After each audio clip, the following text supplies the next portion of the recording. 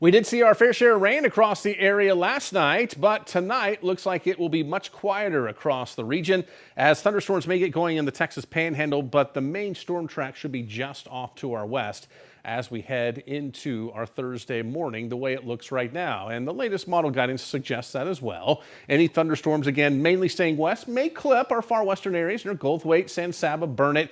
You could get an isolated shower or storm as we head into Thursday, but overall, it does appear that most of central Texas will be on the drier side, not only Thursday, but going into Friday on into Saturday as well.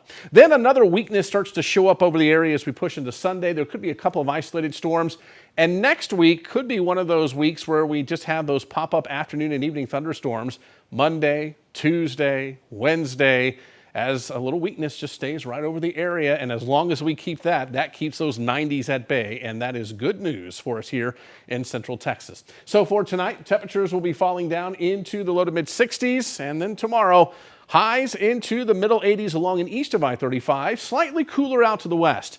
That's where we will have a few more clouds with some thunderstorm chances just west of our area. And looking at your forecast, again, temperatures will be coming up a little bit. 84 turns into an 87 on Friday as our isolated thunderstorm chances go down. Less than 20% for Friday and Saturday, the way it looks right now. Then on Sunday, we will reintroduce an isolated storm threat and 86 degrees. And then for Monday, Tuesday, Wednesday, Thursday, and Friday of next week, those pop-up afternoon and evening thunderstorms will be possible.